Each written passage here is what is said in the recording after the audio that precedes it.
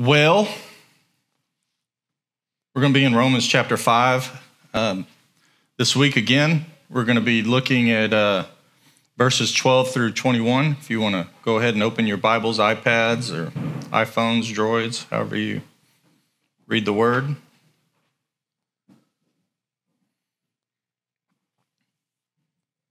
I have noticed the slow transition I remember when I first started preaching from an iPad, it was a big deal, and pastors didn't know what to do with it. Some felt very comfortable with it, some didn't, and it's an insecure thing. And I also noticed in congregations, like some people, had their Bibles, and a few people use their phone, but it's almost like you're looking around to see, if anybody else is on their phone. And now I notice in congregations, most people have their electronic devices. That's the way that they're reading their Bibles. It's just neat to see over the past 10 years how that's transitioned.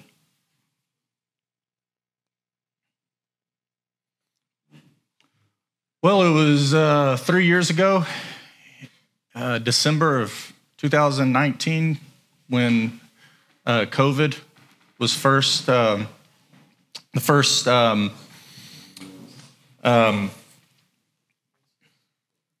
that? The first instance, yes, thank you. The first instance, Kevin, of COVID was discovered in Wuhan, China. People started experiencing shortness of breath and running fever. And some had believed, I know it's controversial, some had believed that it was all traced back to a seafood market. Some people say that actually it was traced somewhere else, and people brought it into that seafood market. But a month later, it had spread to Thailand, and within days there was another instance in Japan, and then like 5 days later, the first instance in the U.S. I think it was in Washington State was the first instance of COVID here in the States. And then within 2 months from that first instance in Wuhan, China, on actually the day after my birthday, on March 11th, it was stated that this was a worldwide pandemic. It had spread across the globe, and it's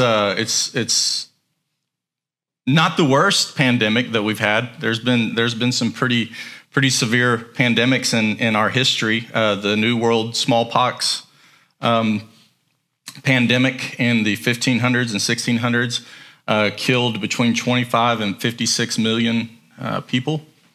The Spanish flu in the early 20th century, 1918 through 1920, it killed between 50 and 100 million people.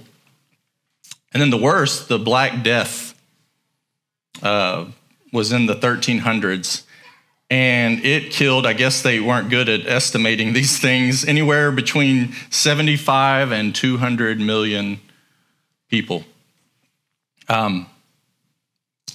Reason I bring this up is Paul talks about in Romans chapter 5, he talks about the deadliest pandemic this world has ever known. And it started in Mesopotamia. It's killed an estimated 100 billion people to date. That's basically one out of every one person in human history has died from this pandemic. It's called sin. As we're going to discover, sin isn't just something we do. It's a power that's working in the world. In Romans chapter 5, Paul not only speaks of its origin, but we're also going to take a deeper look into its effects, into its spread across the globe, and we're also going to take a look at the amazing cure, the vaccine called the gospel, that has 100% cure rate. So let's turn to Romans chapter 5, and we're going to start in verse 12. I think this is our third sermon in Romans 5.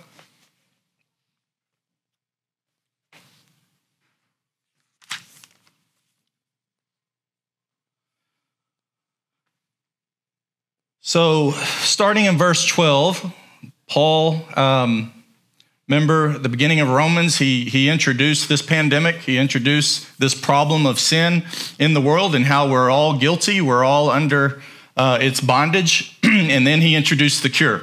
He started speaking about the gospel, and he's going to present the gospel in different ways throughout Romans.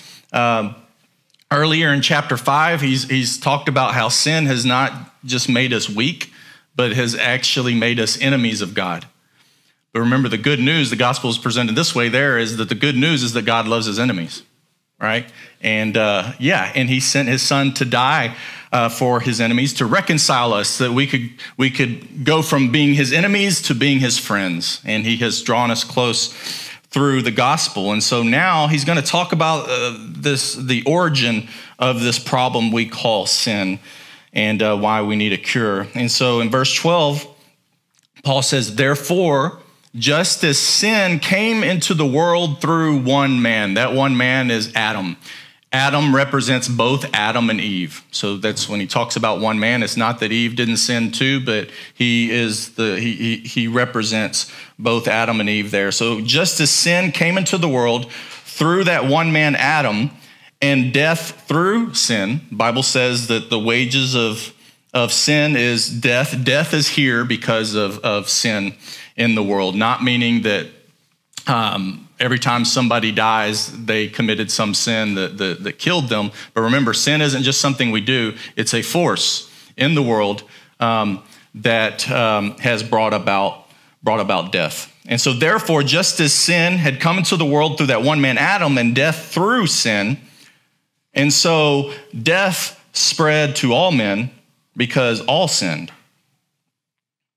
Paul also says in Romans, all have sinned and fall short of the glory of God. Paul says, for sin indeed was in the world before the law was given, but sin is not counted where there is no law. Yet death reigned from Adam to Moses, even over those whose sinning was not like the transgression of Adam, who was a type of the one who was to come. Paul says, but the free gift is not like the trespass. For if many died through one man's trespass, much more have the grace of God and the free gift by the grace of that one man, Jesus Christ, abounded for many. And the free gift is not like the result of that one man's sin. For the judgment following one man's trespass brought condemnation, but the free gift following many trespasses brought justification. For if because of one man's trespass, death reigned through that one man, much more will those who receive the abundance of grace and the free gift of righteousness reign in life through the one man, Jesus Christ. Therefore, as one trespass led to condemnation for all men, so one act of righteousness leads to justification and life for all men. For as by the one man's disobedience the many were made sinners, so by the one man's obedience the many will be made righteous. Now the law came in to increase the trespass, but where sin increased, grace abounded all the more. So that as sin reigned in death, grace also might reign through righteousness, leading to eternal life through Jesus Christ our Lord. And so we attempt to break this down this morning. And we'll start with, I don't think this wasn't working this morning either, guys. So I might need y'all's help. I will need your help. So this sin is by far the deadliest pandemic. That's not just an analogy, it's a spiritual pandemic. It's a spiritual disease that has infested this world. In fact, sin is the reason that all those other pandemics exist. This world is broken because of sin. This world is under a curse because of sin. God has partially removed his hands from creation, and the result is brokenness. Why? Because we need God. And so, as I said before, sin isn't just something that we do, but it is a power, it is a force that is in the world. And the reason that human beings experience death is because of sin. And so, just like those other pandemics had various symptoms, COVID has, we have respiratory issues. I think most of us have probably had COVID. Is there anybody in here who has not had COVID at all? Oh, wow. Nice. I've had it twice. Well, there's a lot of us who have had COVID, and as you know, that a lot of us either lost our sense of smell or our sense of taste or both. I lost my sense of taste on Thanksgiving, cruel joke. No, actually, I'm sorry. I lost my sense of smell, so I was still blessed with my sense of taste, but I couldn't smell anything. So I got up to open the fridge to start cooking the turkey and everything, and I couldn't smell anything. And how many of you rummaged through the refrigerator smelling everything that you could to try and see if you could smell something? But anyways, the COVID has various symptoms. The Black Plague, people would their lymph nodes would swell, and it was very painful, and chills and weakness. And so what I'm calling the Adamic plague of sin is not without its symptoms. And the result of the Adamic plague is what the Bible and what we call in theological circles spiritual death. There's physical death that was a result, but also spiritual death. And so, in other words, if sin is the disease, right, then sins with an S, the things that we do that are opposed to God, that are disobedient to God's word, those are the symptoms of the disease. Sin is the disease, and the sins that we commit are the symptoms that we have that disease residing in us. Does that make sense? Take a look at Ephesians chapter 2. And Paul says, he says that you Christians, he's talking to Christians, he's talking to a church, he's writing to them, and he says, you were once dead, that's the disease, in the trespasses and sins in which you once walked. So the trespasses and sins are the symptoms of that disease. So you were once dead, spiritually dead, right? Because these people are still alive. So they're spiritually dead. That's what he's saying. You had this disease that causes this spiritual death. And you once walked in trespasses and sins, following the course of this world, following the prince of the power of the air, that's Satan and his demons, the spirit that is now at work in the sons of disobedience, among whom we all once lived in the passions of our flesh. So living in the passions of our flesh is a symptom of the disease. Carrying out the desires of the body and the mind, again, symptoms of the disease, and we're by nature children of wrath, just like the rest of mankind. Later in Romans chapter 6, Paul will say, for when you were slaves of sin, that's the disease, you were free in regard to righteousness, but what fruit were you getting at that time from the things of which you are now ashamed? So what fruit, what symptoms were you showing? You were showing symptoms that you had this disease called sin. For the end of those things is death. The eventual result is physical death. Now he's talking about physical death. So in Romans 6:23, that's where Paul says, for the wages of sin is death, both spiritual and physical, right? So sin has caused spiritual death within humanity, and eventually it leads to physical death. And in Romans 7:24, Paul talks about a Jew who is struggling, who wants to obey God's word, who wants to follow after God, but he finds that he's a slave to sin, that as soon as he tries to follow God, there's some force that's working within him that's keeping him from doing so. And so it all crescendos with him shouting out, who will deliver me from this body of death? Again, this body of death is both a spiritual and a physical problem that is going on within humanity. And so this sin issue, this sin pandemic, it's passed down both internally and externally. And so what I mean is this, just like what we've been talking about internally, it's what I call a spiritual DNA issue. It's within our DNA, this sin that has been passed down. It's a disease. In Genesis 2:16, God said to Adam, He says, you may surely eat of every tree in the garden, but of the tree of the knowledge of good and evil you shall not eat, because in the day that you eat of it, you shall surely die. And as we see, as you read the story, they ate of it, and they did not immediately drop down dead, right? They would later die. In fact, back then, he lived to 900 and something years, but eventually he would die. But within that day, the day they ate of it, spiritual death entered into the world. It was something that was residing. It wasn't just something they did. It was something that was residing in them.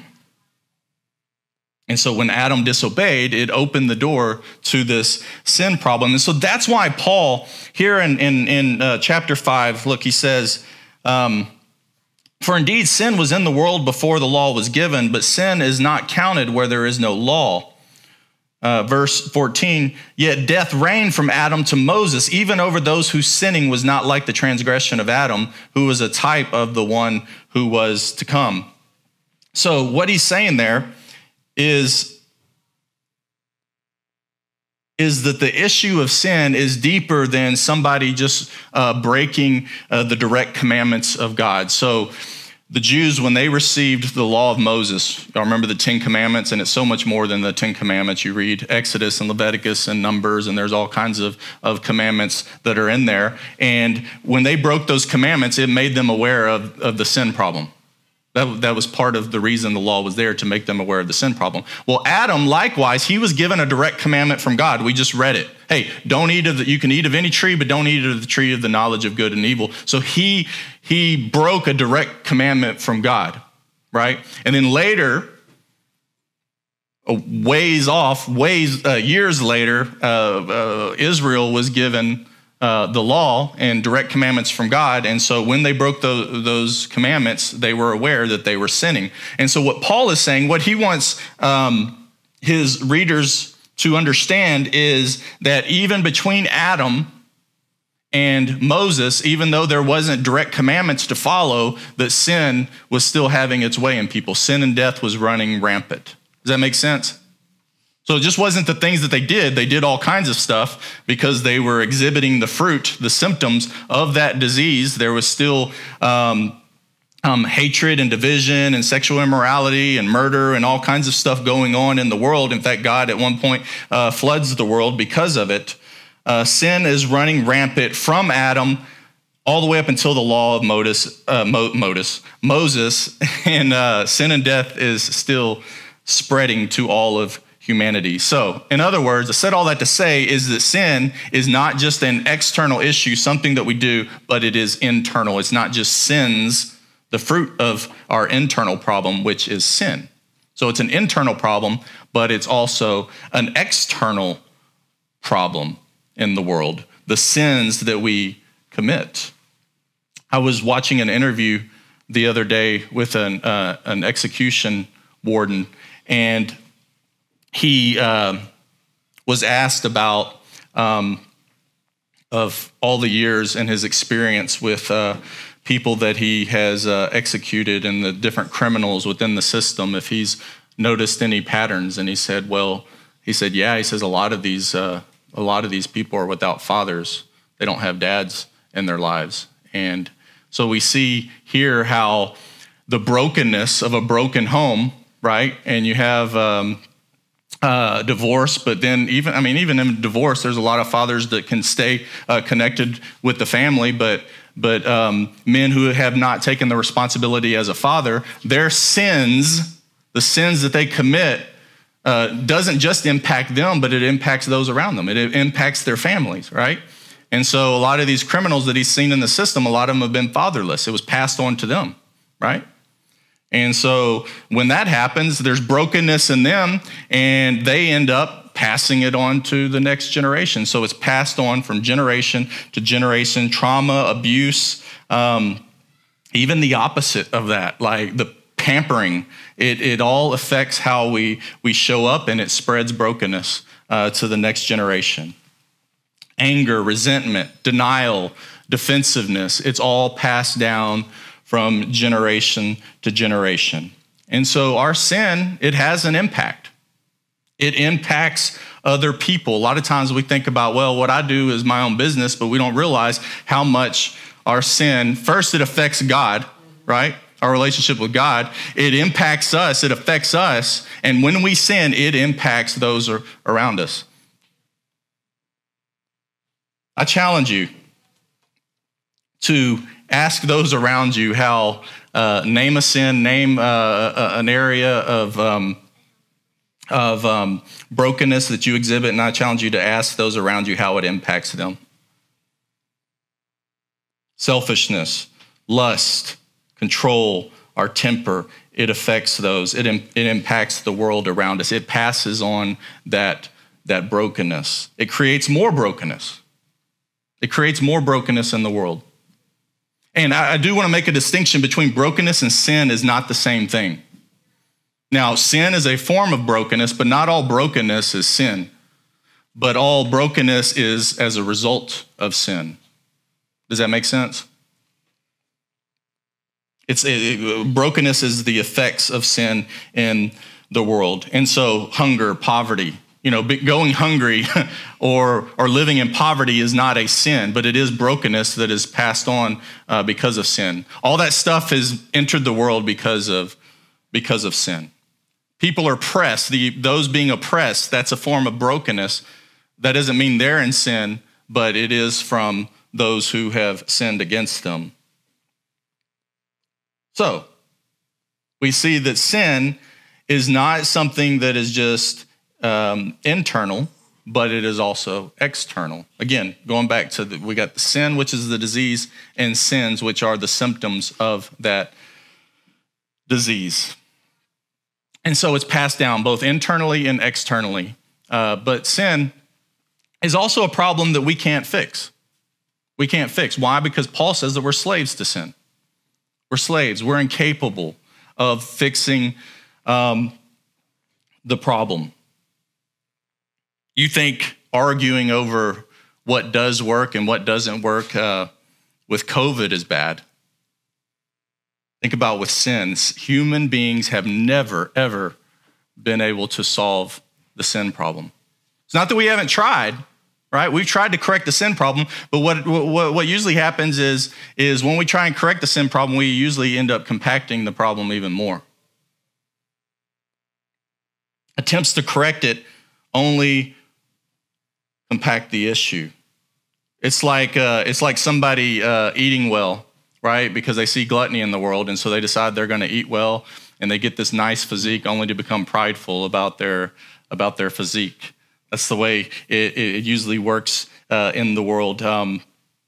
That's why I see life as a pendulum, and I see when the world is trying to correct the sin problem, what ends up happening is the pendulum is on one side and it swings all the way to the other side. It's someone who is abused as a child. They correct it by giving their children free reign, right? And they become their best friend, but they no longer become a parent. They're trying to correct the sins of their parents, right? And then they overcorrect and they contribute to the problem. That's the way the world works, unfortunately. It's like correcting inequality by striving for power and control. A lot of the way the world tries to correct all the abuse and inequality in the world is for striving it for themselves. That's the reason, cancel culture hasn't worked. The Me Too movement hasn't worked. The Black Lives Matter movement hasn't worked, is because all of these systems are broken. They're broken. Communism is broken. Socialism is broken. Those systems were actually, in a way, put in place to try and correct a problem, right? Somebody saw a problem and they tried to correct it through communism, socialism. Guys, even capitalism is broken. There's not a system in this world that is not broken. It's an attempt to correct the problem, and it only compacts the problem. There's issues with all of those systems. And the reason isn't because we just haven't discovered the perfect system. The reason is because it's all broken. Sin is in the world, and we will not correct the issue. We cannot solve the problem on our own. God is the only one who has the cure. God is the only one that can reverse the effects of the sin problem in the world. And so Paul goes on to talk, just like COVID, it began in Wuhan. It had its origins. Sin began in Eden, and it began with one man. And so what does God do? He uses one man. In fact, it's God incarnate, Jesus Christ, right? To offer a cure. And so Paul begins to contrast Adam and Jesus Christ, how sin came into the world through one man, and how God has offered a cure through that one man, Jesus Christ. And he says things like, the virus began with a trespass. Well, the cure is a gift. It's unlike the trespass. It's a free gift. He says that the virus, it brought judgment into the world because all have sinned. But the cure through Jesus Christ, it brings justification, a declaration that all who believe in Jesus Christ are now right with God. He says that that death reigned through Adam. Death reigned through this virus. That virus brought death into the world. Remember, both physical and spiritual. But he says that life reigns through the gift. It reigns through Jesus Christ, both physical and spiritual. So if death has a spiritual and physical aspect to it, so does life. There's physical life, right? That we one day will be raised from the dead, and so we have life beyond this life. But spiritually, if there's a spiritual deadness, there's spiritual life. And so that's why we say when we talk about baptism, that baptism is a symbol of what happens to you spiritually. When you believe, the Bible says that you spiritually came to life. And so that's why Paul says in Ephesians, he says, you were once dead in your trespasses, but now you're alive in Jesus Christ. So death came through Adam, the virus came through Adam, sin came through Adam, and the free gift is the gospel through our Lord and Savior, Jesus Christ. He's the one that brings life. And so life reigns through Jesus. And so what the gospel does, it reverses the curse. It reverses the curse. Adam's disobedience unleashed sin into the world. And Jesus, which we call in theological circles, he's called the second Adam. You ever heard that? The first Adam? Jesus is the second Adam. Because Paul says that Adam was a shadow. He was a type of Jesus. He points to Jesus in a way. So God knew in the beginning that one day that Paul would be able to draw this analogy between the man who brought death into the world and the one who brings life. And so Adam's disobedience unleashed sin into the world, but Jesus, his act of obedience, unleashed life into the world. Paul says that the cure is stronger than the virus. And here's the thing about the gospel that's so cool is when it comes to the cure, the stronger the virus, in this case, the stronger the cure. Paul talks about grace abounding. Where's it at here? He says,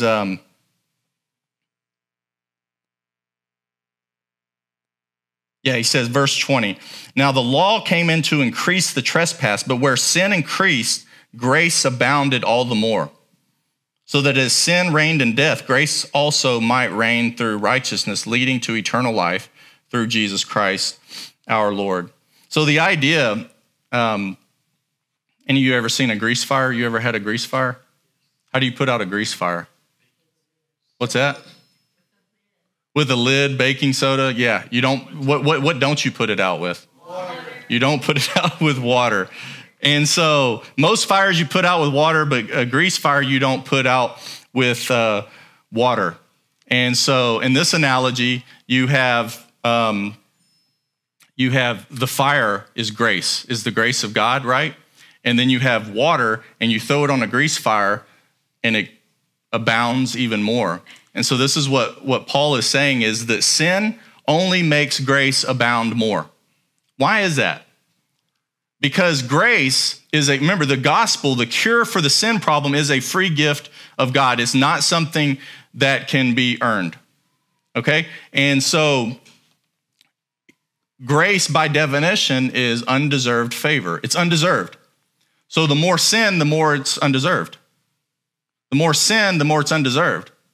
The more sin, the more the gift is undeserved. So it just makes grace abound all the more sin. In fact, later Paul's gonna have to say, does that mean should we go on sinning that grace may abound? Because the thinking here is like, well, wow, if my sin just makes grace look so awesome, right? It makes the gospel look so awesome, shouldn't I just go on sinning? He says, no, that's stupid. We shouldn't do that. We're new creations, right? We've died to sin and now we're living for God, but it still doesn't change the truth that nothing can outdo grace and sin can never win over grace, because the greater the sin, the more grace abounds. That's why I've said, Scott Tutu, my opinion, I believe the Bible teaches us. I don't believe the Bible teaches all sin is equal. I believe there are different, spitting your gum on the sidewalk is not the same as murdering somebody. I'm sorry. Y'all may disagree with me, but I wholeheartedly don't believe that they're the same. I don't believe the Bible teaches that. What I believe the Bible teaches is that no sin can outdo grace. Does that make sense? So whether you've spit your gum on the sidewalk or you're a mass murderer, your sin cannot outdo the gospel.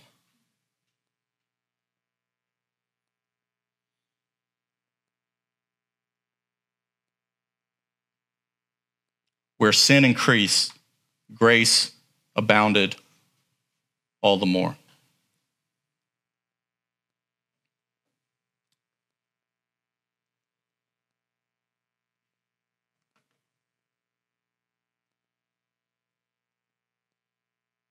So I want to talk a little bit about this whole time we've been talking about this sin that is passed down from Adam and has spread all over humanity and has covered the world, where all have sinned and fall short of the glory of God. That's what we call original sin. In theology, you call that original sin. It had an origin, right? And it is spread across humanity. That's called original sin. And one of the issues that people have with original sin is the thinking, well, if Adam passed sin to the whole world, then why are we held responsible? You ever thought that? You ever wondered that? A lot of Christians wonder that. It's like, ooh, if the sin came from Adam, right? It's something he did. He was the one who was originally disobedient to God, and now I'm just, I'm suffering the effects of what Adam did, and now it's been passed on to me. And a lot of people have a problem with that. I think that original sin is harder to understand if what we call total depravity is true. And I think that's the reason a lot of people have a problem with this. Total depravity is that human nature is thoroughly corrupt and sinful. The problem with total depravity, I believe that in part, is that people cannot turn to God. Does that make sense? So people cannot turn to God. And so the result is this. And so I see the problem. I see why people struggle with this. The result is like, okay, so humans have inherited sin, and now we're slaves to sin. Okay, we've inherited sin. It's been passed down to us. And so we're born into sin, which I do believe. I believe we're born into sin. And now we're slaves to sin. But the problem is we can't turn to God. And yet we're still held responsible for it. So this thing has been passed on to me, and I can't turn to God because I'm totally depraved, and I'm held responsible for that.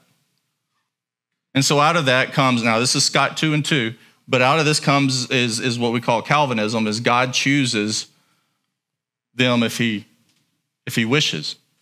So we're totally unable to come to God by ourselves, but he chooses whose eyes to open, who to rescue, and the rest are drowning. I don't believe that total depravity is true in that regard.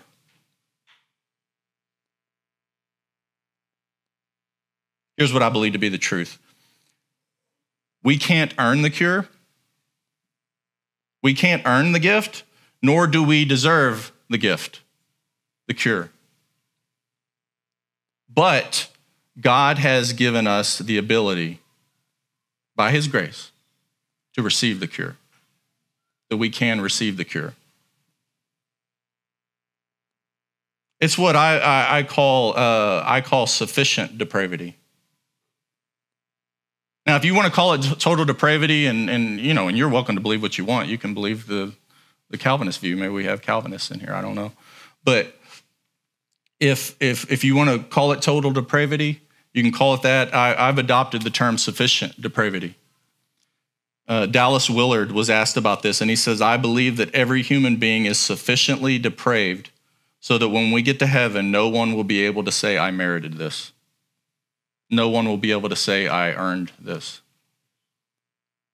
So think of it like this. Yes, the sin disease is passed down from Adam. I wholeheartedly believe that. I think that's what we've just been looking at here in Romans 5. The sin disease has been passed down from Adam, yet humans are held responsible. I do believe we are held responsible. Why? Not because we can fix ourselves. I think we've established that already. We cannot fix ourselves, but because we can turn to God. We have been given the ability to turn to God. We can't fix ourselves, but we can turn to the one who can. That's the gospel. I think it all falls into place when we see the gospel that way and we understand the gospel, is that yes, we are all depraved. None of us can earn salvation, and none of us can fix this sin problem. But you know what? Every single one of us can turn to the Savior. And so I believe this is what Romans is teaching. And as we keep going, Paul will be unraveling this. God chooses not based on merit, but based on faith. The call is to turn to him. Turn away from your sin by turning to him, and that is faith. So, like a deadly disease, sin has been passed down to all of humanity, and we are all responsible to receive the cure provided for us in Jesus Christ. So, in closing,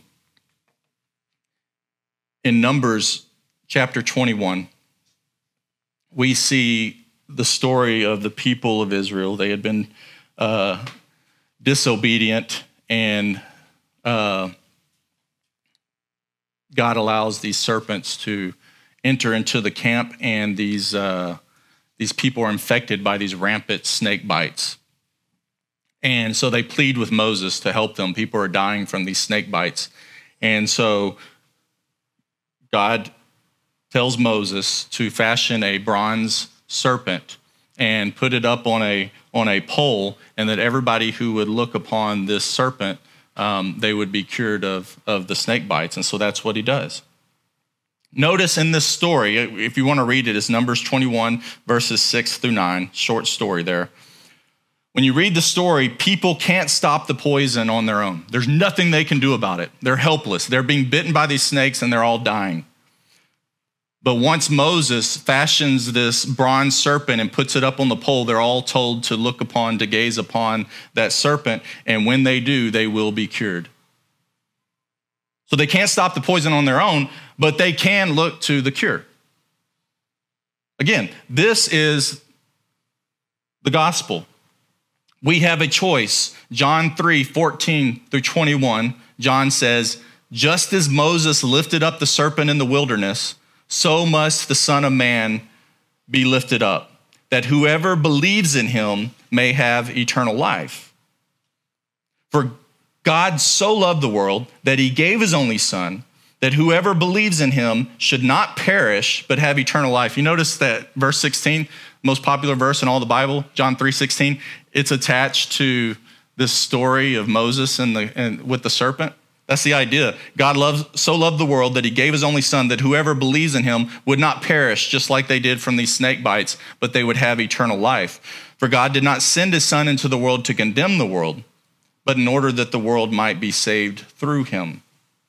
Whoever believes in him is not condemned, but whoever does not believe is condemned already, because he has not believed in the name of the only Son of God. John says, and this is the judgment. Light has come into the world, and people love darkness rather than light because their works were evil. For everyone who does wicked things hates the light and does not come to the light, lest his works should be exposed.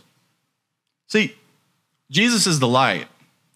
And notice, John doesn't say that people don't come to the light because it's impossible for them to come to the light unless God chooses them to come to the light.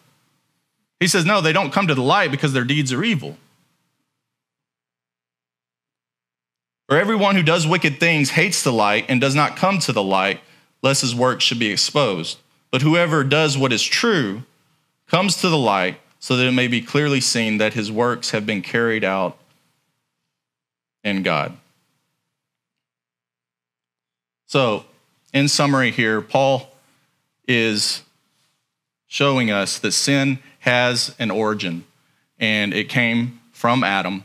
And when sin entered into the world through his disobedience, it infested the world like a deadly disease. And it's been infecting humanity ever since. But God, from the very beginning, he had a plan to reverse the curse through one man. Actually, the Bible says that he became a curse. So that's another symbol there. When he was hung on a tree, in the law, it actually says, cursed is anyone who is hung on a tree. And that serpent, the serpent represents a curse. Ever since the serpent in the garden, it represents a curse. So you see how God was playing out the gospel way back in Numbers with the people of Israel and with Moses when he told them to fashion this bronze serpent and put it up on a pole, and anybody who would look to that serpent, they would be healed. It's because God was foreseeing the gospel. It wasn't just that he was foreseeing the gospel. He already had the gospel planned out. And all through the biblical story in the Old Testament, he's giving hints of what he's going to do through Jesus Christ. It was already planned. Yes, one man brought sin into the world through his disobedience, but I'm about to reverse it. And through one man's obedience, in fact, I'm going to do it myself because you're incapable of doing it, right? Humans can't fix it, but God incarnate can. And so he sends his only son into the world that whoever would believe in him would not perish, but have everlasting life by becoming a curse for us so that we could have life. And the cool thing is he died for our sins. He was cursed. He died on that tree, but he was raised to new life. And he lives today. He's in heaven. And that's how he could distribute his Holy Spirit to all who call upon his names. And when we call upon Jesus, the curse is reversed in us. And we are given new life. That's where we're called new creations. But sin still is a problem. Even with Christians, sin impacts us even today. Not only the sin around us, not only the sins, and although we are no longer under sin, we are still feeling its effects through death. All of us will die unless the Lord returns, right? So we've been given spiritual life, but we will die just like Jesus. But we await that day that we will be raised to new life. Sin is the worst pandemic to ever infect this earth, but God gives us the cure through his son, Jesus Christ. All right, let's pray. Father, thank you for your word. Thank you for the gospel, Lord. Thank you for all these stories, Lord, that you have put in your word for our benefit, Lord. May we learn from them. May we grow from them. May we continue to be transformed from them, Lord. Thank you for the gospel. Thank you for the cure. We thank you for Jesus. We love you so much. Love you so much. Thank you, Lord. Amen.